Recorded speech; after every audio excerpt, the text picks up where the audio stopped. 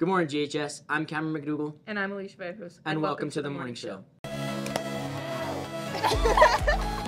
Good morning, GHS students. I'm Kaden Sire. I'm Ethan Taylor. I'm Cameron McDougall. I'm Myra Ladu. I'm Annalise Lauder. I'm Alicia Vejos. I'm Nick Bustos. I'm Delaney Duran. I'm Sage Pina. I'm Annalise Martinez. And welcome to the morning show. And welcome to the morning show. And welcome to the morning show. And welcome back to the morning show. And welcome to the morning show. And welcome to the morning show.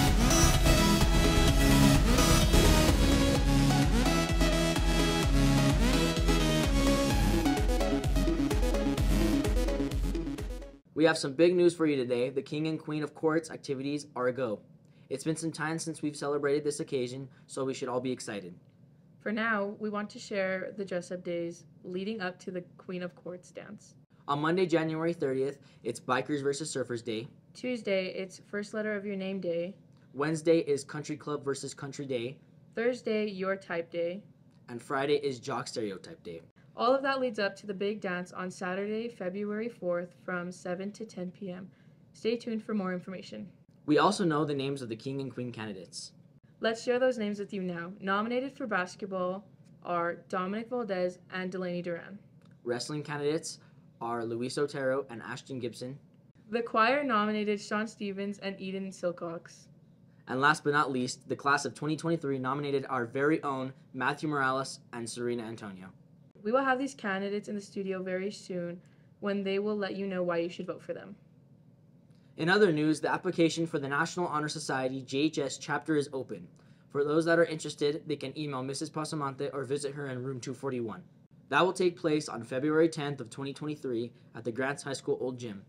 We'll bring you more information as the event gets closer, and we will have a team out there to cover the event. So, Alicia, what is the lesson you have learned that still stays with you today? Well, a lesson that stays with me today is if you have nothing nice to say, don't say it at all.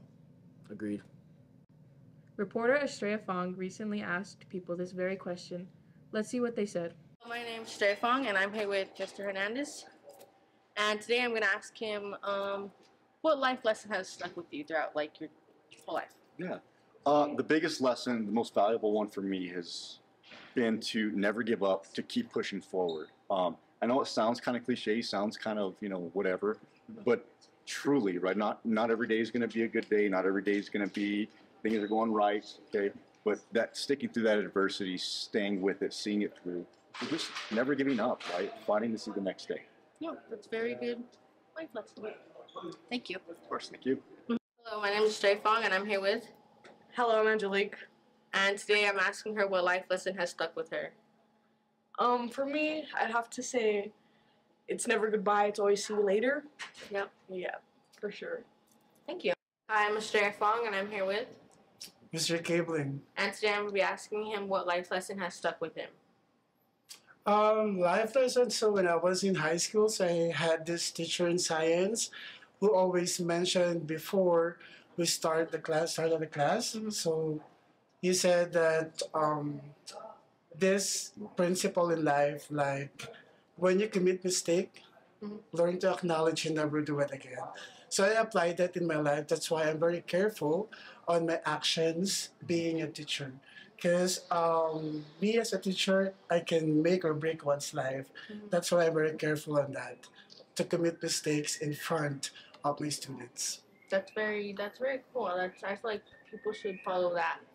Yeah, thank you. You're welcome. Thank you. Hi, I'm Estrella Fong, and I'm here with Miss Amper. And today I'm going to be asking her what life lesson has stuck with her. One life lesson that struck me the most is always love what you're doing, because sometimes there are things that we don't like doing, and so if you don't like the thing that you're doing, it will it doesn't give good outcome. So I always put in mind to always love what I do, even on those hard days. And so thinking with that mindset, it gives positive, I guarantee you, it gives positive outcome. It gives good vibes and happy vibes all day, every day. Yeah. Thank you. You're welcome. Now to sports news. Prospective golfers come to the JHS Golf Team Meet and Greet. Meet the team and coaches on Thursday, January 26th at 4 p.m. at the Coyote del Malpais Golf Course. Please bring a parent or guardian. All skill levels are welcome from beginner to experienced. Baseball is around the corner, and that also means the same for baseball tryouts.